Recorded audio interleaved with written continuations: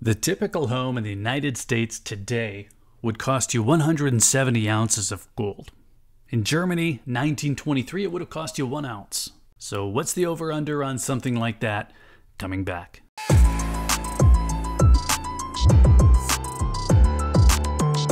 The idea of a dramatic revaluation of gold comes up now and then. Not often, it's really just a few people who've made it their job to make gold and silver come off as some kind of doomsday lottery tickets. Now, there's precedent out there. Some people will use the Weimar Republic, that's Germany, in 1923, where academically at least, an ounce of gold could have bought a home.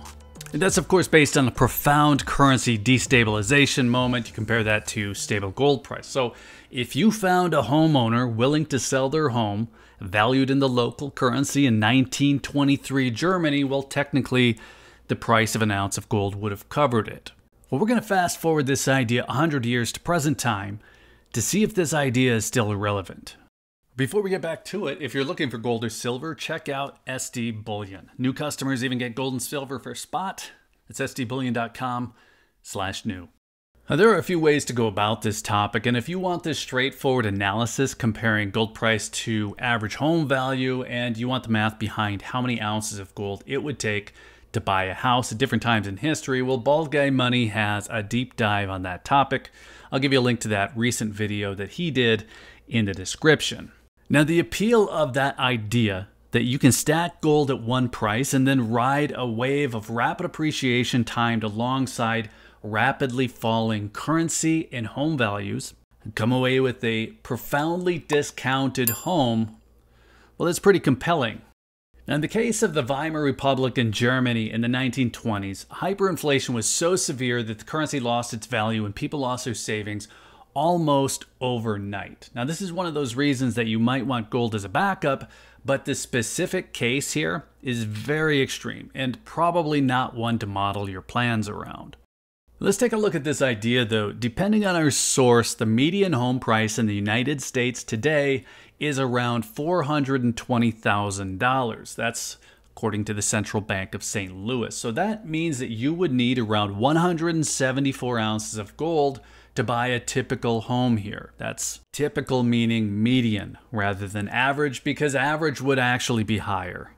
So what would have to happen for your house to lose 99.4% of its value, going from $420,000 typical median price to $2,400, which is the price of an ounce of gold? And then how bad would things have to be for you to think to yourself, now is the right time to sell? I need to get this $2,400 of equity out of my house. So yeah, I don't think that we'll ever see a case where we're able to pick up a typical home for an ounce of gold or a city block for a tube. Those are the stories that we hear now and then. It's a fun thought experiment maybe, but probably not worth much space in our brains.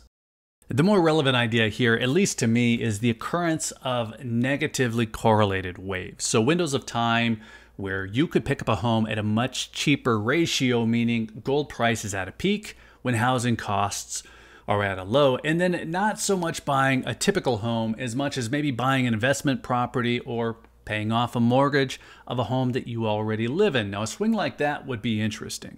Well, as it turns out, a $420,000 median home price in the United States is $8,200 lower than a year prior. The spot price of this stuff, gold, is right around $2,400 today. I think it's $2,410. Now, in 2023, when the median home price was $428,000, well, gold would have been right around $1,900. So it would have taken just over 225 ounces of gold to buy a typical home just a year prior. So the idea of a swing or a dual swing in opposite directions, allowing you to buy a house for less gold, is legitimate. In a single year, it would have taken 50 fewer ounces of gold or 29% fewer ounces to buy this imaginary typical home. Now, the reason this idea is interesting to me, but I don't give it much thought, is really pretty simple. I need a place for my family to live. And I need that place before I need 174 ounces of gold, or even the 120 ounces that it would have taken at gold's high in 2011 when the housing market was also depressed. So Regardless of whether you rent or own, you're probably paying for a place to live for decades before you would likely have enough gold to buy that home outright, even in the case of an extreme double swing where gold spikes and housing prices fall. Let's say gold price doubled over the course of the next 5 years and housing prices fell 10%. 10% doesn't seem significant. Well, the annual single-family house appreciation is 6.5% on average. That's according to Statista. So a 10% depreciation rather than a 37% appreciation, which would be 5 years compounding that 6.5, that's nearly a 50% swing. So these numbers, they're made up, of course, but I'm basing them off of feasible cases. So if the price of gold doubled, it would be $4,820. And if the median price for a single-family home in the United States went down 10%, that would be $378,000. So in a case like that, it would take 78 ounces of gold to buy a house. So if our goal was to buy a house with gold, the question would be, how long would it take to accumulate that?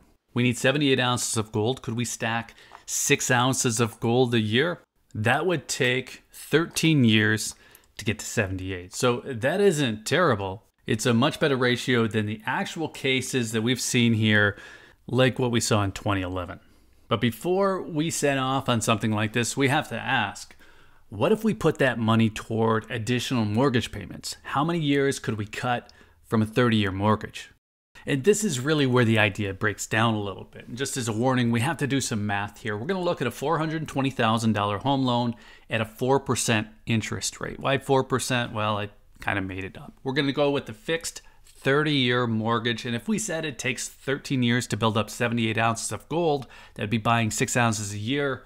We'd be spending $1,250 a month. That's with no appreciation taken in. We're just going to lock in that price and use it. So if we directed $1,250 each month toward the 30-year fixed mortgage instead, we'd cut 16 years off the mortgage term. So 14 years to have the house paid off rather than 30. Now, I don't want to squash the magic here. If that imaginary swing happens, you're in great shape. You've been making minimum mortgage payments and you have enough to buy another discount home. Now, if the swing doesn't happen, we're probably at the most likely case where you've been accumulating gold and you now have the option to either pay off the home you currently live in or do something else entirely. If I can make a generalization here, though, most people have a lot more discretionary income later in life as other expenses are paid off. So by the time a person has 78 ounces of gold accumulated, they probably have a lot of other things already figured out, and a home probably tops that list. So like I mentioned, maybe you're paying off the tail end of a mortgage with some gold. Maybe you're keeping it around for other things, other opportunities, or simply as a backup fund. For me, it's backup and possible capital for the right opportunity. I gave a specific example of that in my $1 million story a few videos back. But where this idea possibly becomes irrelevant is that if I don't use it, maybe a kid or a grandkid would. So my thought here is not that we don't have any risk of currency devaluation. I actually think we do. I just don't think that we're living in the Weimar Republic. I don't expect overnight currency devaluation here. But it could be something my kids have to deal with. Who knows? Maybe there's a day that they would be able to buy a house for 78 ounces of gold, and maybe that day is early enough in life for them that it sets them up to get over whatever crazy events would lead to that. And if things are so bad like they were in 1923 Germany, well, they can also take care of 77 friends as well. Let's call it good there. I'm curious if any of you plan to use gold to pay off a mortgage, maybe buy that cabin in the mountains, place on a lake, hobby farm. Maybe you're just holding on to it, intending to pass it down. Let us know. And then while you're in the comments, be sure to hit that like button if you found any of this interesting. Be sure you're subscribed with notifications turned on if you want to hear more on the topic. And if you're still here, thanks again for watching. I always appreciate your time. Take care.